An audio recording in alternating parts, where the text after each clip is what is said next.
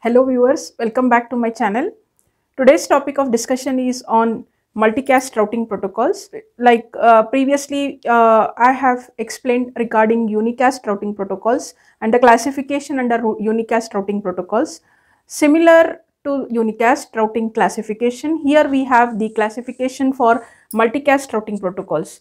So if you can recall the classification for unicast routing protocols were broadly classified into two categories: interdomain and intradomain. And you have seen that in under intradomain you have learned the distance vector routing algorithm, link state vector routing algorithm, and under interdomain the algorithm is path vector routing algorithm. The example, that is the protocols for each of these algorithms, the very first one for the distance vector, the protocol is routing information protocol. For the link state, it is open shortest path first, and for the path vector routing, the protocol is border gateway protocol. Similar to that classification, we have the classification for the multicast routing protocols as well. Here also we have the two different categories, interdomain and intradomain and interdomain, and the difference between these two protocols, between these two routing, inter and intra, I have explained in my previous lectures. So intradomain, once again, which are the protocols that are working as multicast routing protocols, that you need to know here. So here we have three protocols, okay, under the intradomain category. The first one is the distance vector multicast routing protocol. It is an extension of actually RIP, which was there in unicast routing. Then we have MOSPF, multicast open shortest path first, and this is an extension of OSPF of unicast. Fine. So this protocols, RIP is what it is implemented using the distance vector routing, and OSPF is implemented using the link state routing. Now the third protocol under the category multicast is PIM, protocol independent multicast. Actually this PIM works in two modes. One is the DM, that is the dense mode, and another is the sparse mode. So we normally write like this: PIM DM, PIM -SM, sparse mode. So these two protocols are the actually these two protocols, you need to learn the functionality of these two protocols under the intradomain. Next category in this multicast is the interdomain, and the protocol is multicast border gateway protocol. It is an extension of what? It is an extension of border gateway protocol of the unicast routing. So this is how. So definitely when it comes to routing, you have to take care about not only unicast routing but also the multicast routing protocols. So similar to unicast routing classification, this is what we have the classification for the multicast routing protocols. Once again, I have given this classification, this diagram, just to make the students get the connection between the different topics that are presented one after the other in the textbook. The next part in this multicast routing protocols you need to know is the approaches to multicast routing. So we have two different approaches to multicast routing. The first approach is called as the source based tree approach, and the other approach is called as the group shared tree approach. Group shared tree approach. Now before you come to know the difference between these two approaches, first look at this, whatever protocols you have learnt, okay, in this intradomain, whatever protocols are mentioned. Now which approach these protocols makes use of, that you should know. So source based tree. Now DVMRP, that is the distance vector multicast routing protocol, multicast open shortest path first, and PIM-DM, okay. Just you look here, not the PIM-SM, only PIM-DM. These three protocols are what? They uses the source based tree approach to multicasting. I'll be telling you what exactly is the source based tree approach, whereas the other protocol in this PIM-SM. So PIM-SM, okay, uses the group shared tree approach. Okay, that also I'll be telling you with an example what exactly you mean by group shared tree approach. So this is how exactly the topics are given one after the other in the textbook.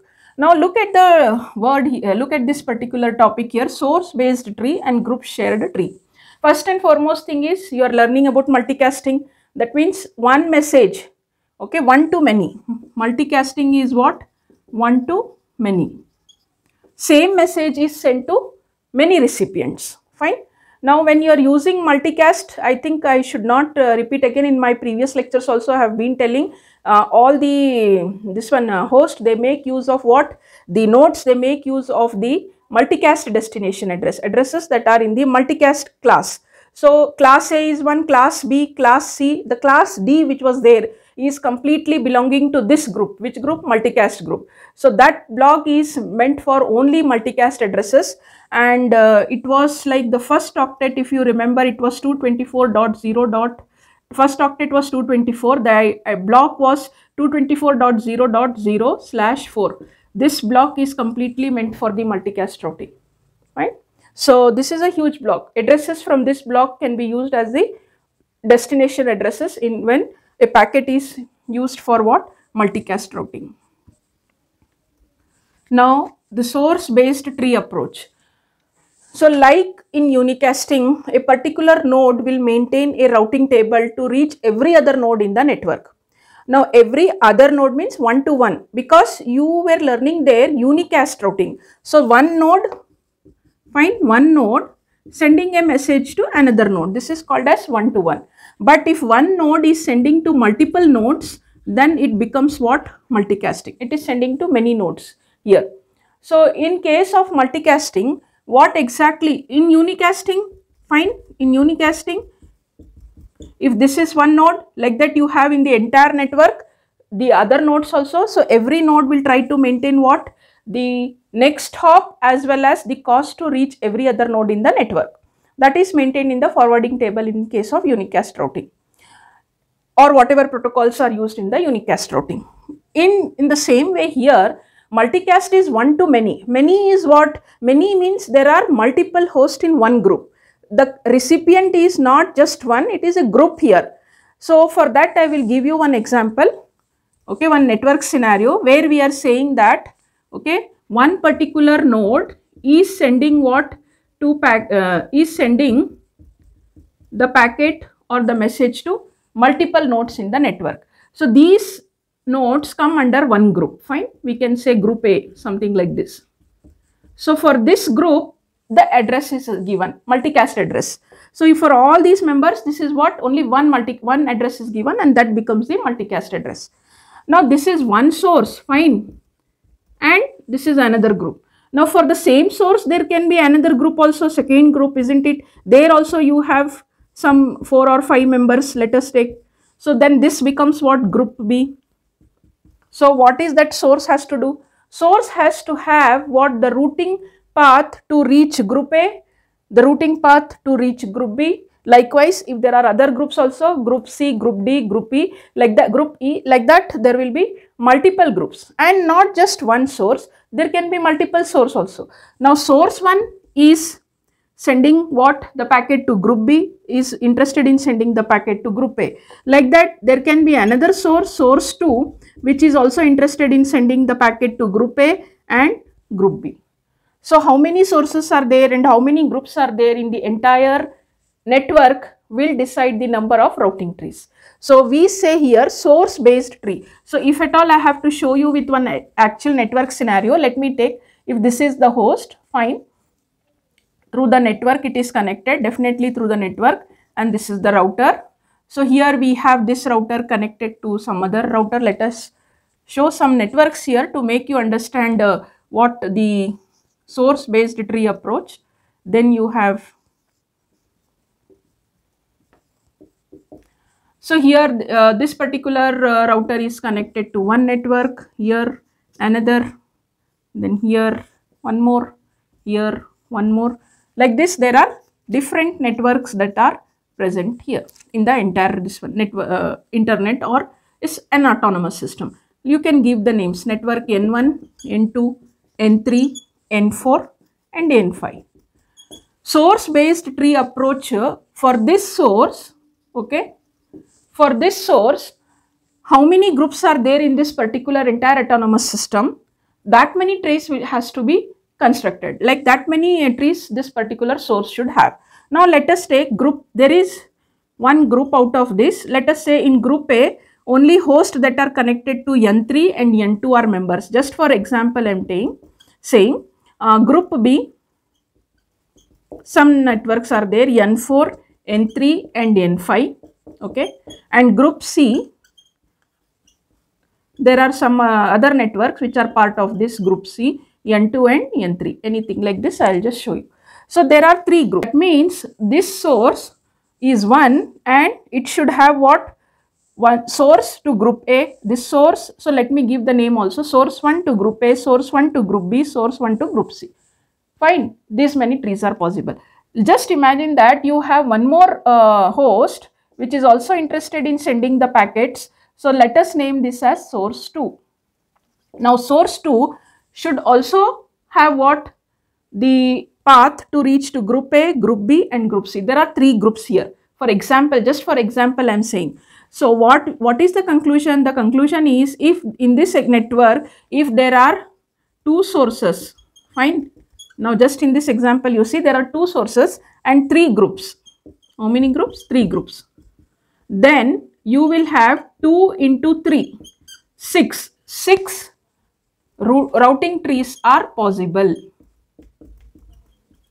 6 routing trees should exist here for this particular internet. So in general, if you have to say, if there are m sources and n groups, then you will have, if there are m sources and n groups, then you will be having what? M into n as the number of routing trees in the entire internet or in this autonomous system. So this approach is called as the source based. For every source, there should be a tree to reach to the particular group, and group can have what? Members. It is not that exclusively N3, N2, if they are in group A, they should not be there as members in another group. They can be a part of another group also. So like this. Now when the packet comes, definitely the router will take care. Suppose if the packet from source 1 is intended for group A, let us take for group A. Group A is what? Only network N3, N2. For example, I am telling, if source A is sending a multicast packet which is intended for which group? Group A. Then this router will see that, okay, the destination network is, the destination group is group A, and group A has got members from network N3 and members from N2. So N2 is here and N3 is here, look here. So what it will do is, it will place the packet, that multicast packet, on this interface so that it should go towards N2, and it also places the packet onto this interface so that it will go towards N3. So it is the router's job to place the packet correctly on that interface so that it will reaches the network that belongs to a group. It will not place the packet. Now look here, we have another two more interfaces, but it is not going to place this because the multicast address is mentioned for group A, and here on this interface, if it places, it is reaching what? N5 and N4. N5 and N4 are not the members of the group A. So this way it will take care about placing the packet. So this is mainly not to show how the packet is getting forwarded to the different groups. This explanation is mainly to make you understand the meaning of the source based tree approach. Next we have the other approach also existing in multicast. It is called as the group shared tree approach.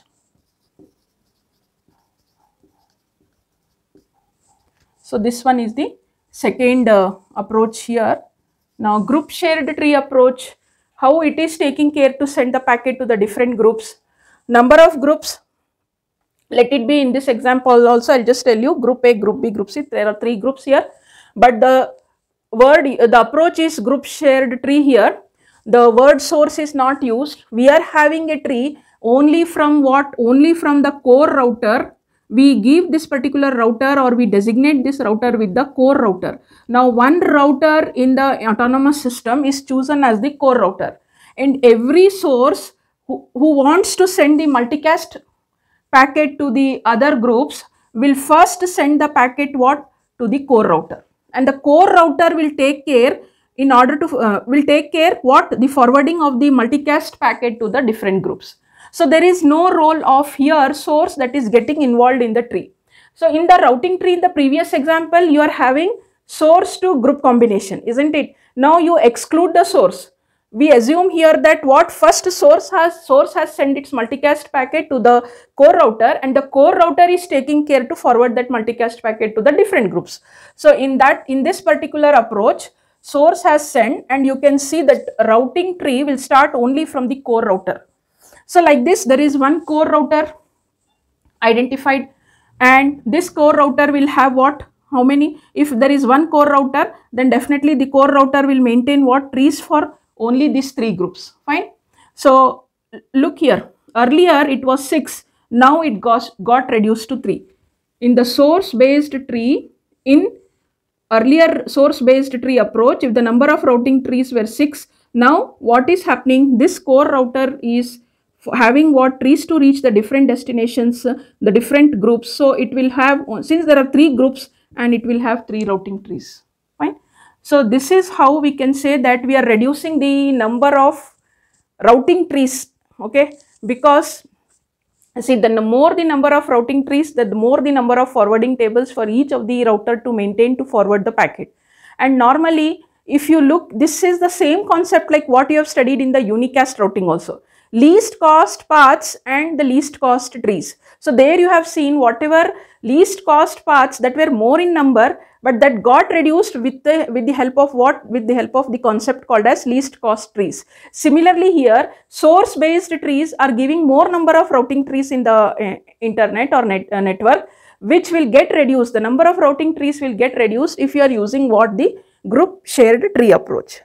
But definitely in group shared tree approach, the routing is happening with 2 steps, because first the source has to send, no, the source has to send the packet to this router, core router. So we say there is one unicast transmission taking place. So unicast delivery is there from the source to the core router, and from the core router the multicast delivery will start.